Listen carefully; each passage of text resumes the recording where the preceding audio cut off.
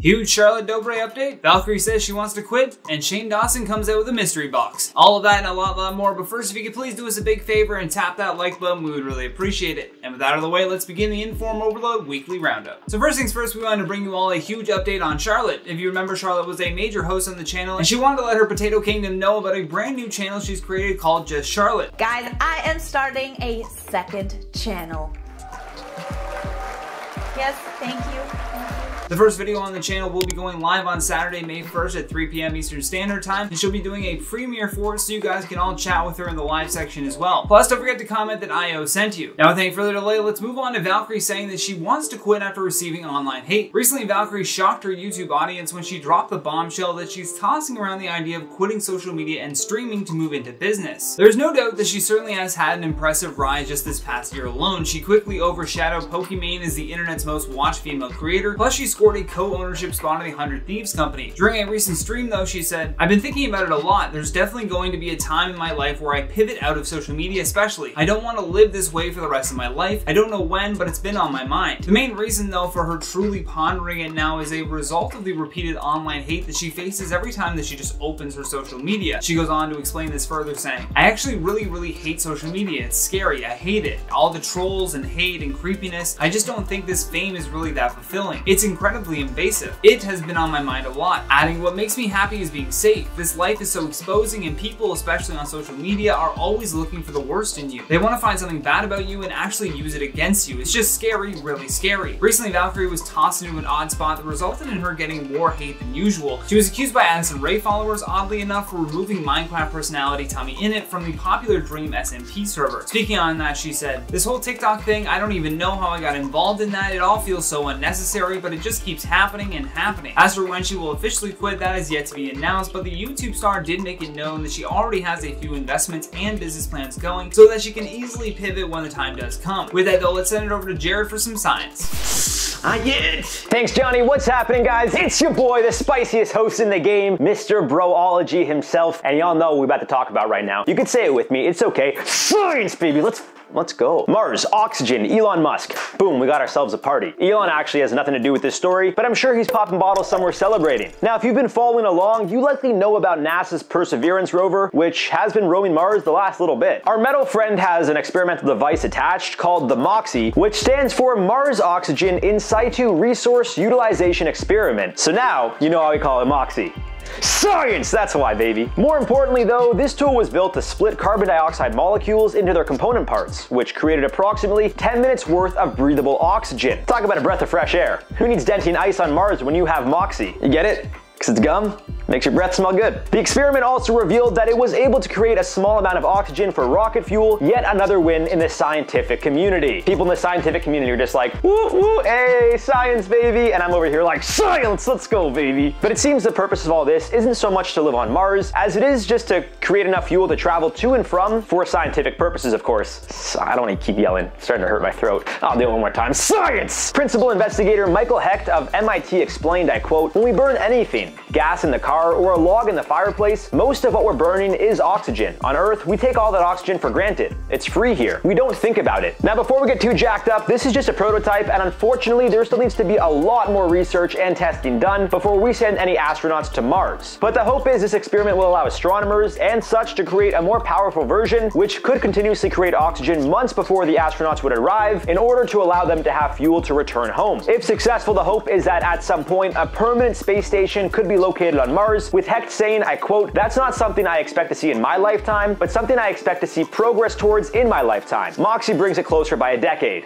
Science! Why did I say progress? I say progress. Why did I say progress? I guess either way. Back to Johnny. Thanks for those updates, Jared. Now let's move on to some feel-good news, shall we? Our heroes of the week for the feel-good news section is a group of students from Detroit Lakes Middle School. Middle school teacher from the school posted a video of her students at recess that will definitely restore your faith in humanity. On the caption for the video, she writes, "Sometimes people think I'm crazy for teaching middle school, and then sometimes this happens at recess." To give you some background, the boy in the wheelchair's name is Kale, and he has cerebral palsy, but has not let that stop him from dreaming about becoming a football player. And actually quite literally dreaming about it. He said that he told his friends that he had dreamt about playing football, and upon telling some of his friends about it, they decided to reenact that dream during recess. It's a fun moment of inclusivity during times where people can feel so divided on many subjects, and so we'd like to tip our hat to these students from Detroit Lakes Middle School for going above and beyond. With that though, let's send it over to the Spill Zone with Mackenzie for an update on this Shane Dawson mystery box controversy. Thanks, Johnny.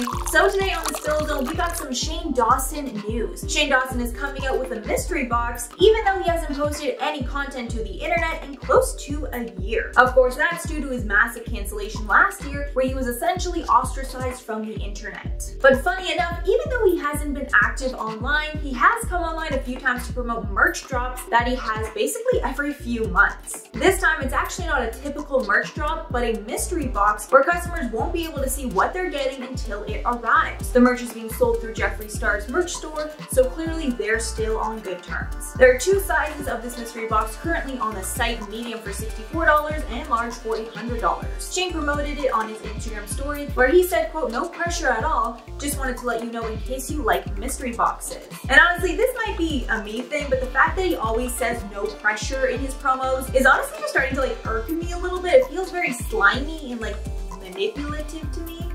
But anyway, moving on. There are of course a lot of mixed reactions to this news. Many people think the frequent merch drops have been a way for Shane's team to test the waters of his fan base, to know when to come back online. And I personally think that this is 100% true. I think he has a whole docu-series basically ready to go and is waiting for the perfect time to come back and drop it. But that's just my theory. But some others were also roasting the decision to make the mystery boxes, as that's usually something that you do when you need to get rid of a lot of product really quickly because it's not selling.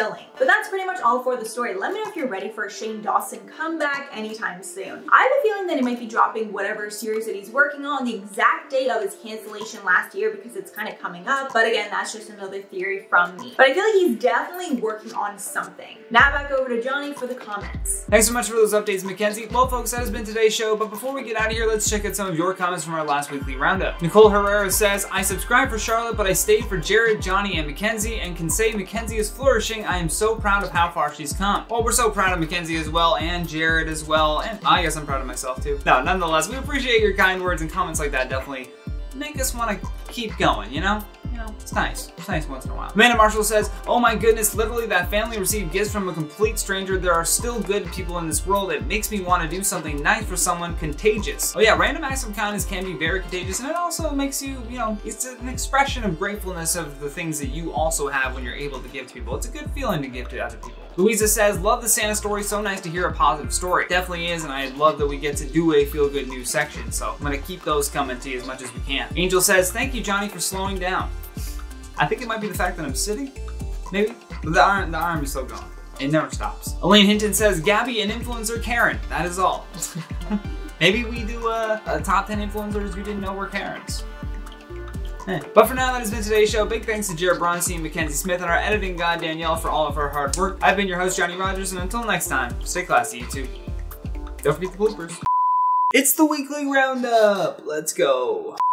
Alright, it's roundup time. We got a new jingle. But that's pretty much all for the story. Let me know if you're ready for a Shane Dawson comeback. Oh my god.